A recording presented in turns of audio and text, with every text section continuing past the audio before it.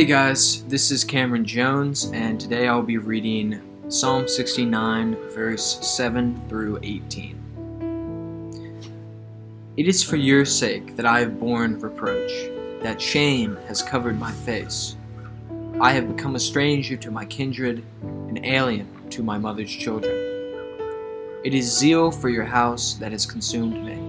The insults of those who insult you have fallen on me. When I humbled my soul with fasting, they insulted me for doing so. When I made sackcloth my clothing, I became a byword to them.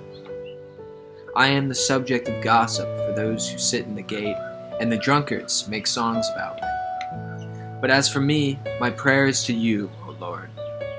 At an acceptable time, O God, in the abundance of your steadfast love, answer me. With your faithful help, rescue me from sinking in the mire. Let me be delivered from my enemies and from the deep waters.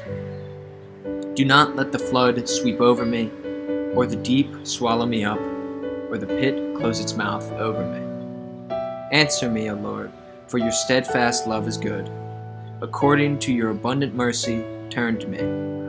Do not hide your face from your servant, for I am in distress. Make haste to answer me. Draw near to me, redeem me, set me free because of my enemies.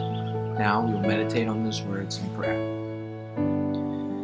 God of power, you uphold us in times of persecution and strengthen us to meet the trials of faithful witness.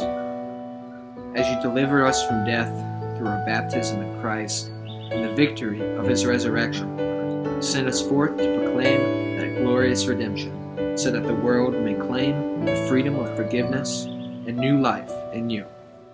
Amen.